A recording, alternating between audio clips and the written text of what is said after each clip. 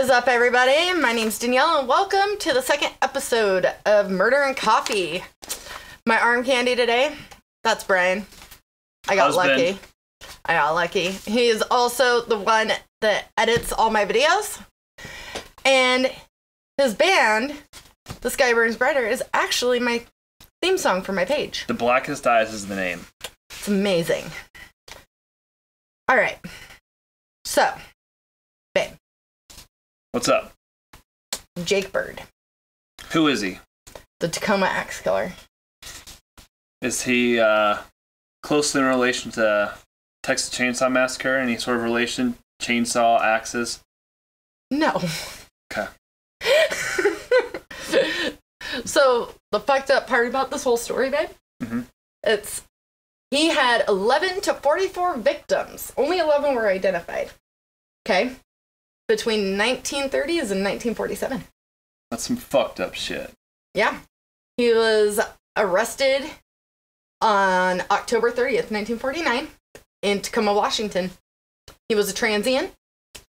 And the reason he was arrested was due to the fact that he broke in, bludgeoned, stabbed, and raped Bertha Klett and her daughter Beverly, who was 17. Messed up. I've met some transients.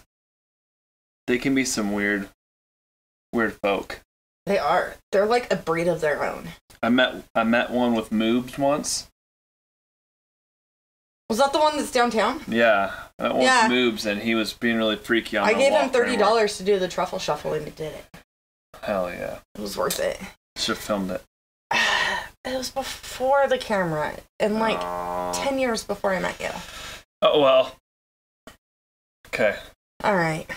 So, pretty much what happens is leaves home at 19, lived in Louisiana, works on the railroad to continue a transient lifestyle. That's how he stalked his prey. His exact words. He stalked his prey. Prey. Followed him for a while, then... And then he would rape him and rob him and kill him. Rape him in the trains? No. In the towns. While he was working on the trains. But this is the one that caught everybody's attention. And the reason it caught everyone's attention is how he was captured. And how was he captured? So, two officers, Andrew P. Sabotis and Evan Skip Davies, at 2:30 in the morning, are dispatched to the Kletts' home because of screaming and just a lot of unknown noises. Neighbors have never heard from the home. When they arrive, a barefoot man is running out the back door and straight through a fucking picket fence. So was he naked or just barefoot? Barefoot. I'm not sure if he was caught with his pants down. Probably by the daughter. That's what comes to my head is barefoot, walking out naked. They're the same thing.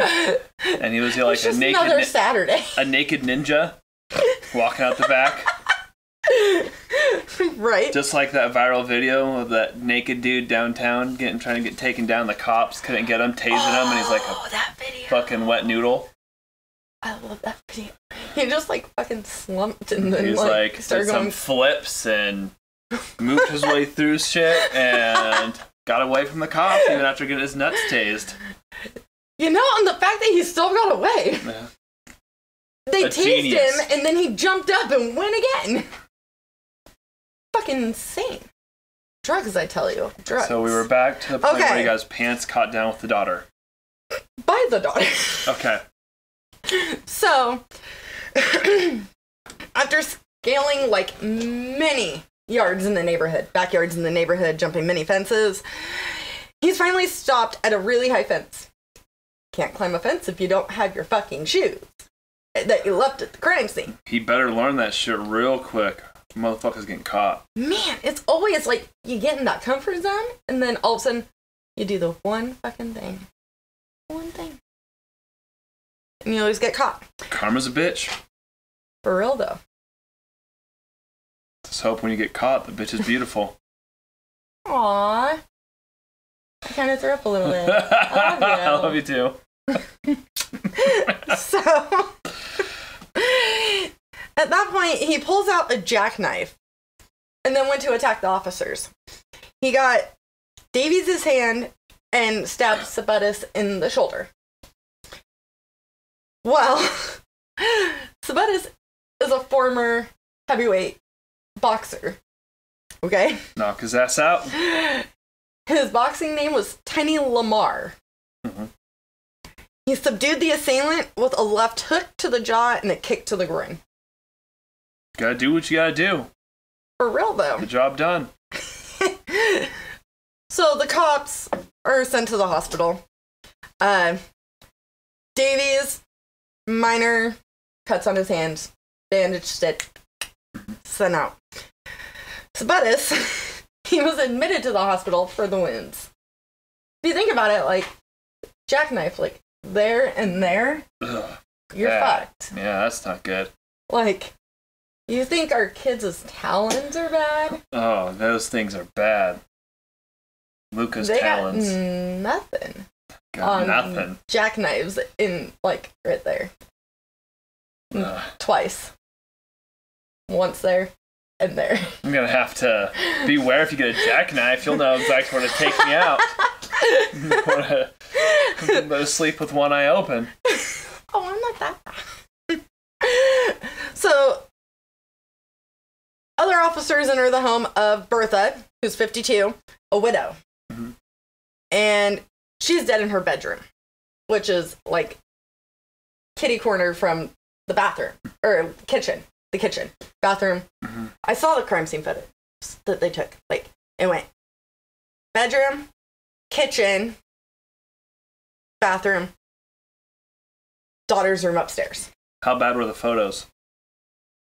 They were pretty fucking, like, you couldn't really tell because black and white. It was before Technicolor came out. So, all you see are, like, black masses. Oh. And because of all the shadowing and the flash from the camera, you don't really see the wounds. Oh. It was kind of depressing. So, then the body of her daughter, Beverly, who's 17, was on the kitchen floor. They've been bludgeoned to death with the axe after being stabbed numerous times. Oh. They believe that Beverly came downstairs from her bedroom when she heard her mother scream, and the scuffle began. Uh-oh. So she's collateral damage. And that's when they realized that the mom's clothes, her pajamas were down and off. So he got a little freaky before he killed somebody. He tried. All I gotta say is, he said it was gonna be an easy burglary, and all he took from her was $1.50 from her purse, which in 1947, that's like $50 to us. Yeah. And $50 to us is pretty gnarly. $50 to us is like a trip over to Smoky Mountain Pizza. Oh, God, yes. Or Trader Joe's. They're buffalo strips. They're on point. That's on fleek. Did we ever find out what clout? If anybody knows what clout is, please leave it in the comments below. Please do. We have been trying to figure this out for what, a month now? Probably about a month. About a month. And what the fuck clout is? And we're refusing to go to Urban Dictionary. we just want to answer from someone who uses that term frequently to let us know what clout means and use it in a proper sentence. The spelling. Please. Pronunciation. I don't know. We need to know what it is. Okay, so gets caught, and so 4 jurors were excused due to being on a previous homicide trial that he was in. Oh, so he's a normal. He's a regular. I don't know. I think it was like years before. It doesn't really say.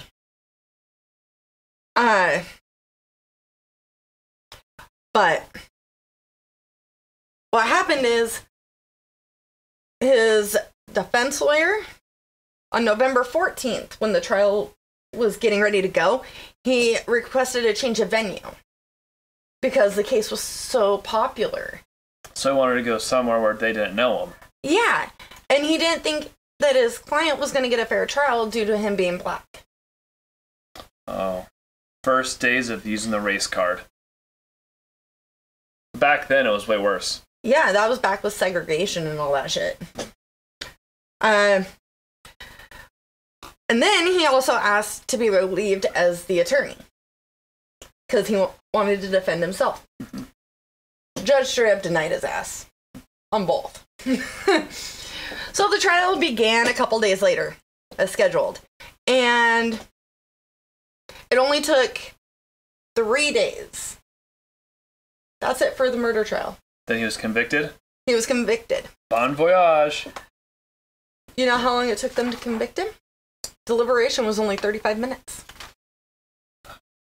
They found him guilty and requested the death penalty. Did he get the death penalty? Yes. Byrd was sentenced on December 6th of 1947 and was to be sent to the gallows January 16th of 1948. Fucking gallows. But there's more. Let's hear it. Pretty much what happens is he ends up fighting this and earns another, 6 months. How could you fight it? You got caught at a crime scene with... No, another year. Barefoot and, your pants down. The fact that it wasn't a fair trial. Oh. That's what it was. So, what they do is they go ahead and appeal after appeal after appeal after appeal. Nothing changes. The governor actually says, okay, here's what we're going to do. You get 6 weeks. So, at 12:20 a.m. on July 15th, 1949, took him 14 minutes to die. 14 minutes? 14 minutes by hanging. And he was buried in an unmarked grave in the prison in Walla Walla. Did he get pointers from Epstein? Bro. Okay, first off, that's another podcast. Okay. But I had to throw it in there. The only identification on his tombstone is his inmate number 21520. They didn't give him his name? No, convicts weren't considered people at that point. That's fucked up. Just saying. It is pretty fucked up. But hey. Well, shit happens when you party naked. Yeah, they're called children. Yes. So, Byrd went ahead and he willed his personal fortune of $6.15 to his appeals attorney, Murray Taggart. Now, ready for some fun stuff? Let's hear it. Let's hear all the fun stuff. I'm down for fun. The Jake Byrd hex. He hexed these bitches. He hexed them? Like some Wiccan shit? Yeah. Pretty much what happened is he said, anyone and everyone. Oh, hey, look, I have the quote right here. Anyone who was connected to the case, all you guys who had anything to do with this case are going to die before I do. It became known as the Jake Byrd hex. So, did they die? Oh. Edward Hodge, the judge who denied the fair trial, died January 1st of 1948. Are any of them due to antifreeze and drinks or food? No. Okay, cool. I'm assuming heart attacks, stuff like that. Then we have Joseph Kirpach, the undersheriff, who pretty much beat him up in the cop car. Mm-hmm. He died April 5th of 1948. George Harrigan, the court reporter, died June 11th of 48. Mm-hmm.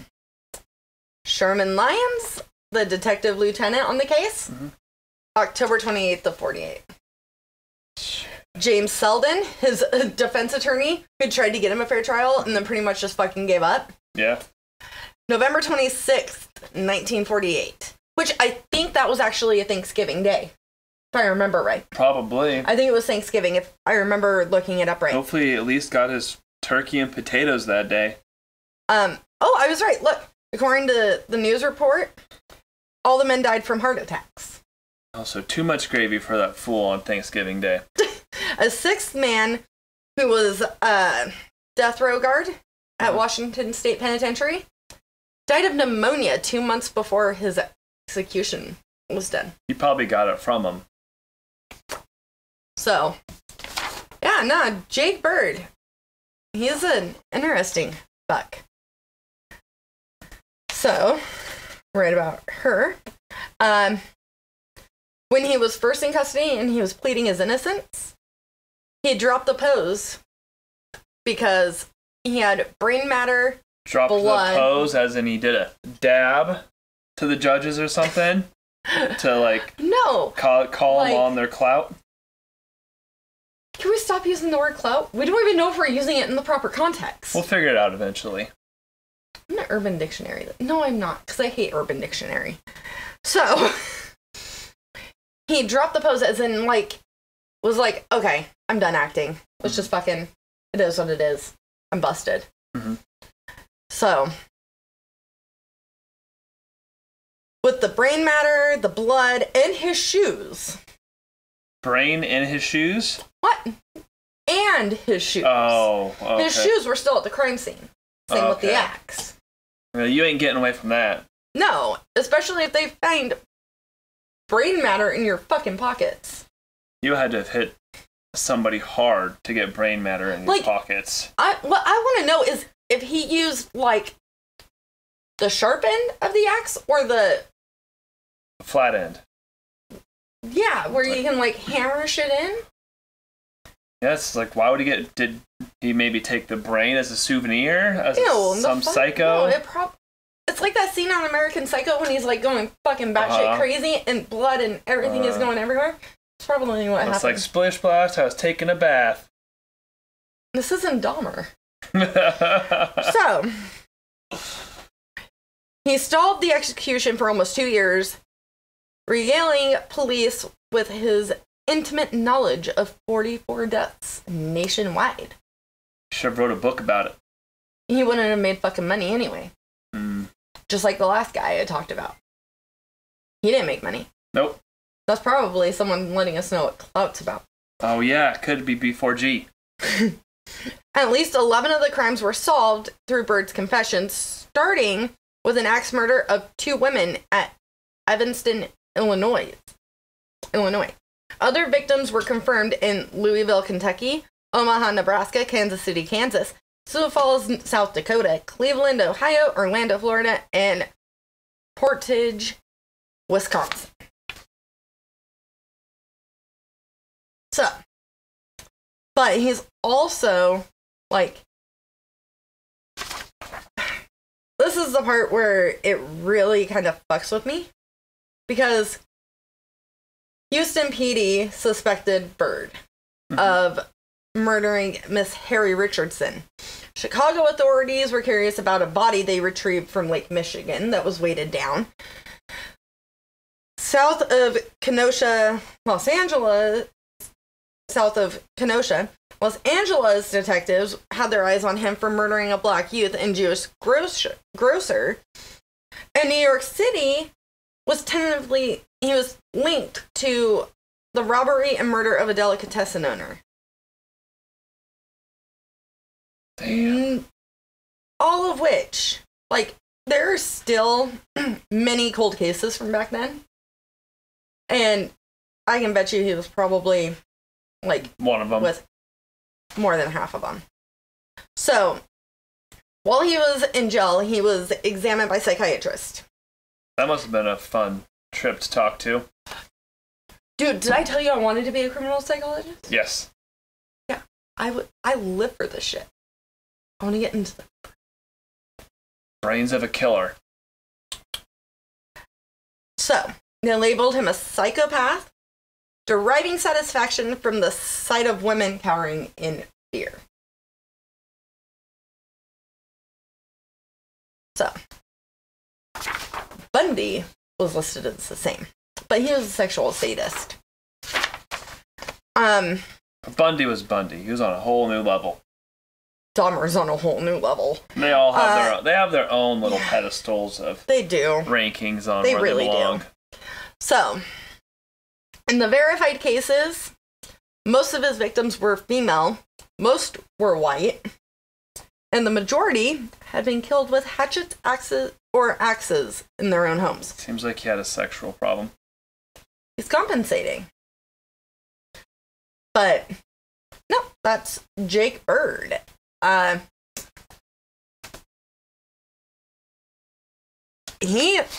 swear, when I was reading this, it was like a whole new thing for me. Because you know me in the 1940s. Oh, you loved that era. If you could go back to that era, you'd probably move back. I would. Can we get a time machine? Time machine? Time machine that shit? We can do that. Go back to that time. Then we could also meet some mobsters. You'll lose me to Dillinger. I know. Just saying. Alright, so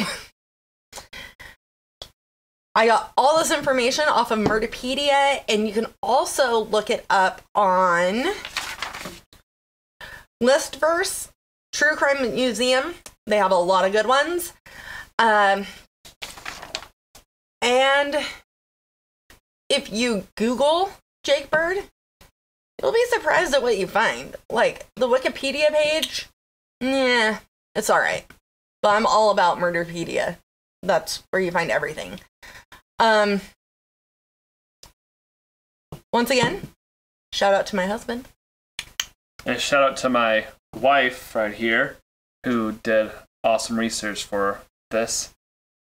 She's the mastermind behind this. Kinda. It's just 2 decades worth of research. So not much at all. No. So, do you have any shout outs you want to do?